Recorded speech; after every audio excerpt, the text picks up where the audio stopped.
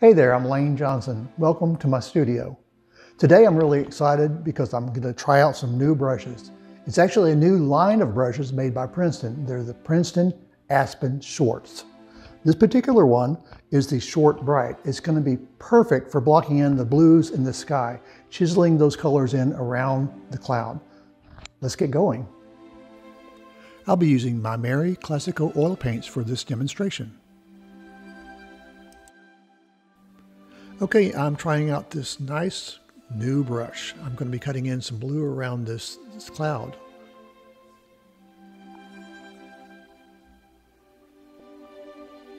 And so far so good. Got good control. Let's speed this up. This is the number 16 Aspen Short Bright. It's really good to get a lot of pigment on the brush, and it's cutting in nicely around the shape of this cloud.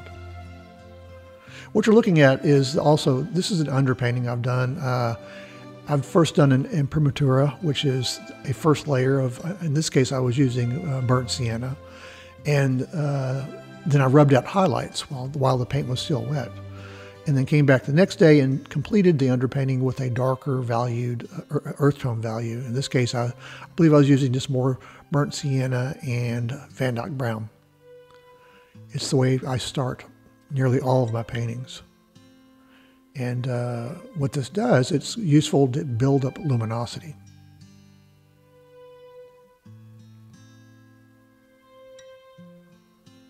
It also tends to help you solve a lot of the problems in the painting early because you're dealing with values instead of the color. You can see that this brush really can put down paint. It holds a lot of paint. And you can cut in really well with it. This is just a block-in stage. I may come back on this blue and paint a different blue or change it a little bit. But right now it's just blocking in, getting this painting going.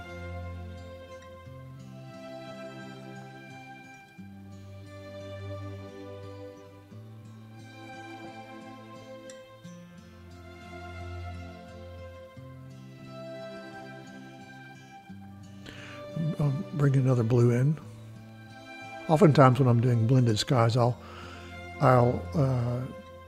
do different colors and then blend them together.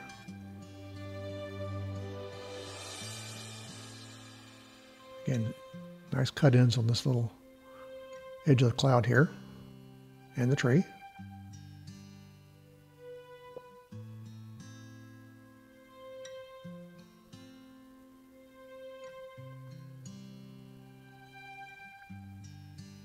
This is like I said, this is a Short Bright. Brights are one of my favorite brushes actually. When they were little small ones, I like to use them to detail leaves and foliage.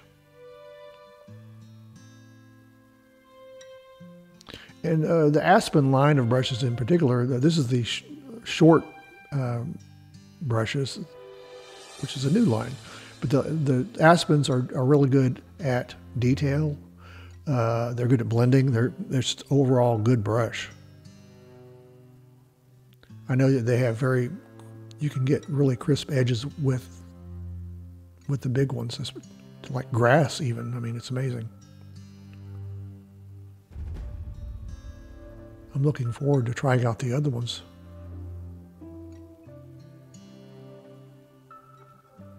Yep.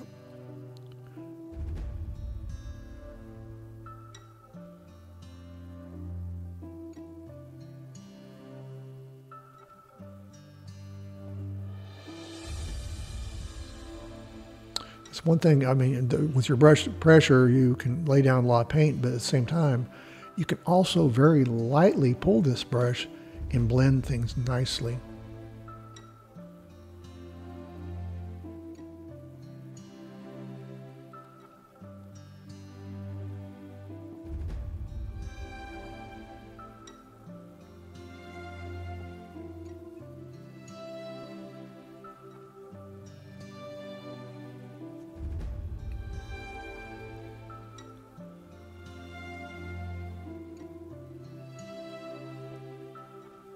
This is just the very beginning of this painting where everything is blocking in. I'm starting with the sky and the furthest thing away, which is the sky.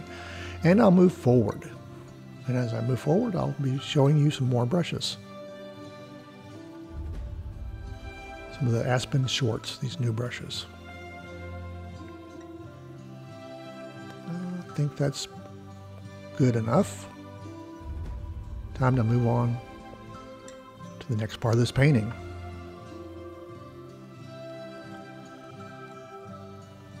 I always say I'm stopping, and I never do.